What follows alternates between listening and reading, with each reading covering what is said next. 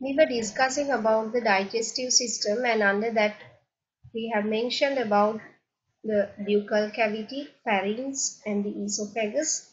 Now we'll continue from the stomach, what is happening in it. Actually, the stomach is a dilated sac-like organ, and due to the contractions and relaxations of stomach wall, the bolus is broken down and mixed well, and the resultant is known as chyme.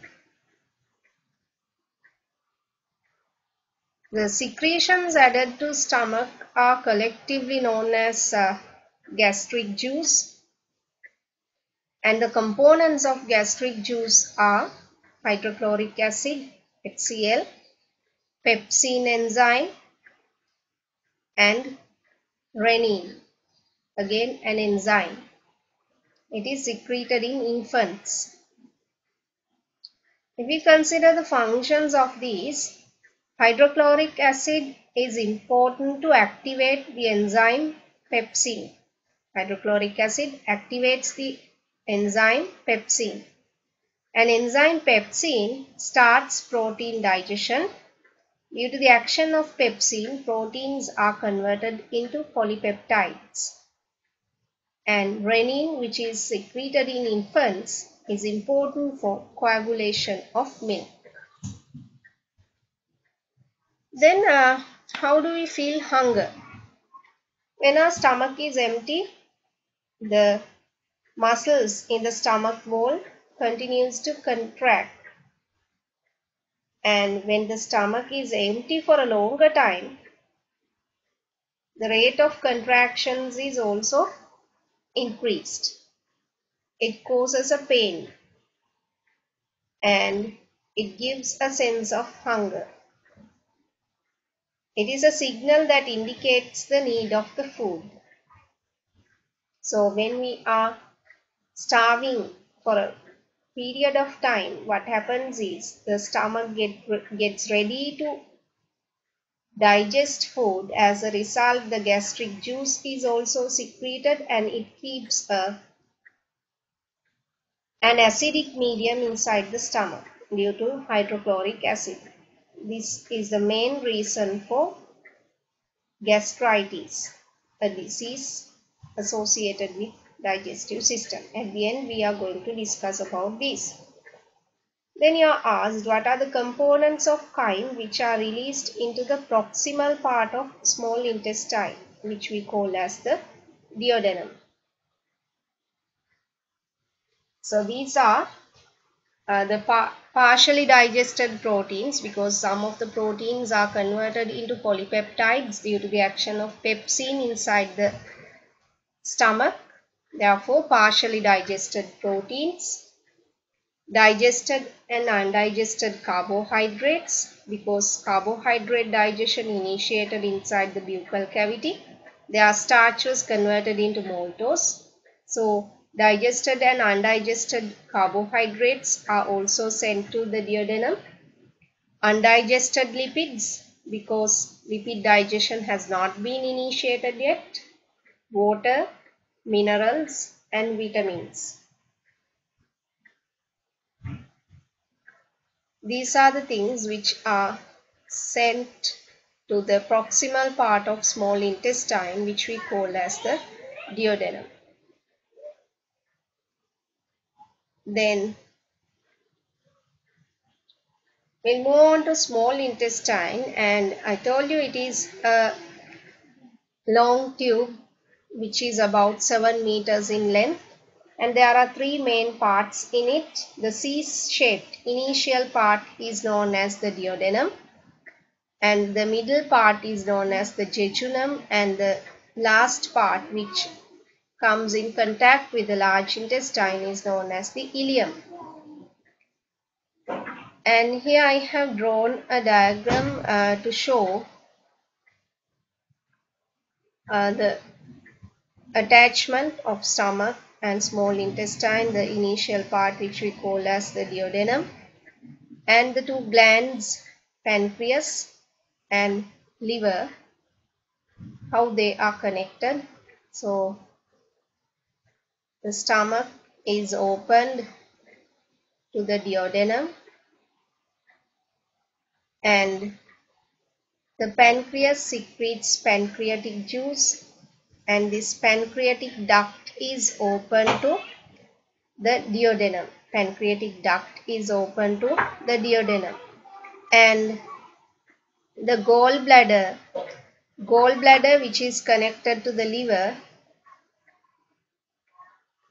secretes bile, and that bile duct is also connected to the pancreatic duct, and both ducts are open to the duodenum from a single opening.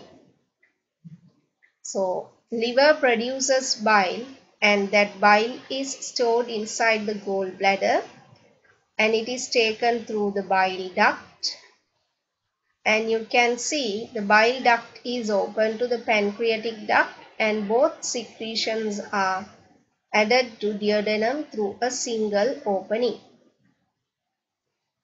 Here it says the duct of the pancreas and the gallbladder opens into the duodenum via a single pore.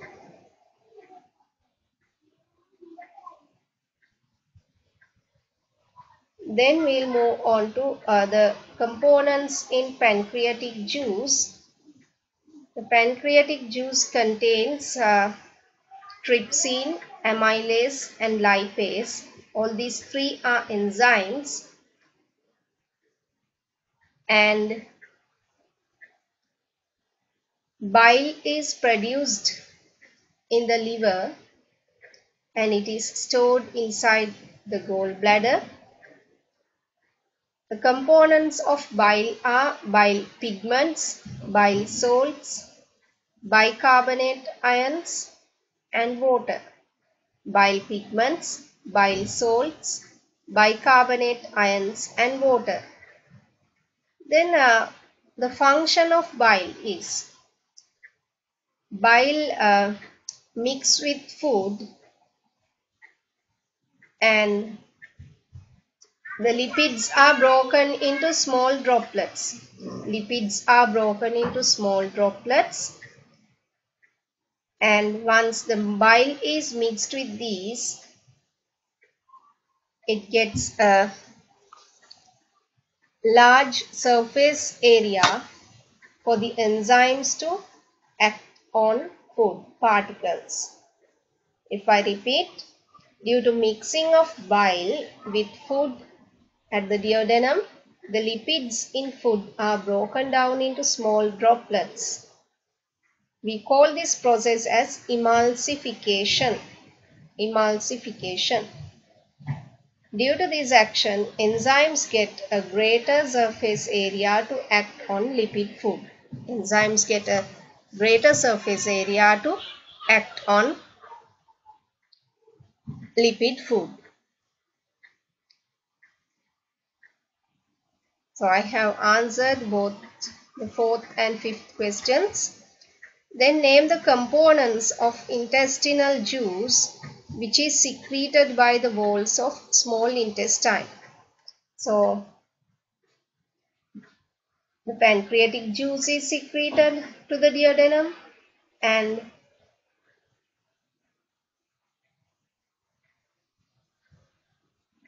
bile is also added to the duodenum, and in addition to these, the walls of the intestine also secrete intestinal juice. These are the components of intestinal juice. There are certain enzymes known as maltase, sucrase, lactase, and peptidase. In addition to these enzymes, mucus is also secreted by the walls of the intestine, small intestine.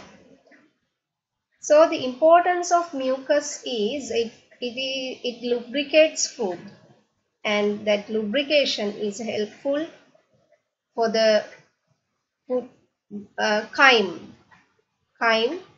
to move along the digestive tract. Then Due to the action of pancreatic juice, which is secreted by the pancreas, first, protein is converted into polypeptides due to the action of trypsin.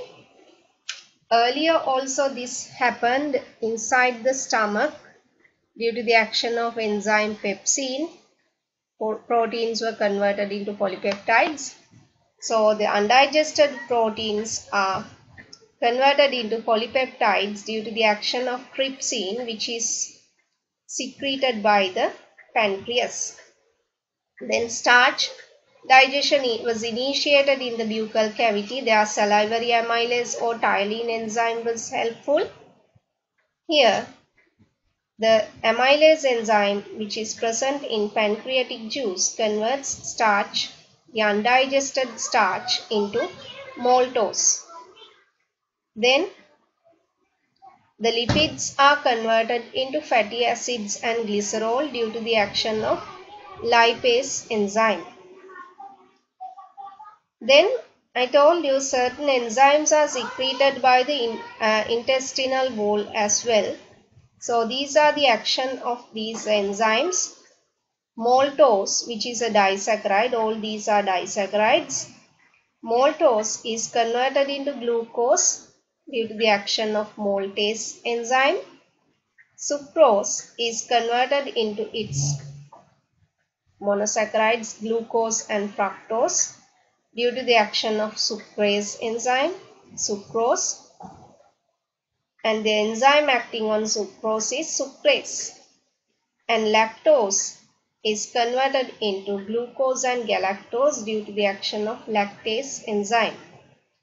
Then the polypeptides, which were resulted due to the protein digestion inside the stomach as well as in the initial part of the small intestine, are converted into amino acids, which are the basic units of proteins due to the action of peptidase enzyme. Then you are asked what are the end products of digestion. It is clear that carbohydrates are ended up with monosaccharides, either glucose, fructose or galactose. Then proteins are ended up with amino acids, and lipids are converted into fatty acids and glycerol. Then you will think that why doesn't the walls of stomach and intestine are not digested due to those enzymes and juices secreted. That is because you learned that mucus is secreted by the walls of these stomach and small intestine. Because of this layer of mucus, the wall of stomach and small intestine are protected. Then the end products of food digestion are absorbed into bloodstream, but remember the end products of carbohydrate digestion is directly added into bloodstream, and end products of protein digestion, that means the amino acids, are also absorbed to the bloodstream directly, but the end products of lipids, fatty acids and glycerol are first absorbed into the lacteals, which are parts of lymphatic system, and finally they are added into the blood circulatory system. The absorption of digestive end products into the body takes place mainly in the small intestine. Then we are going to learn about the small intestine, its structure and its function.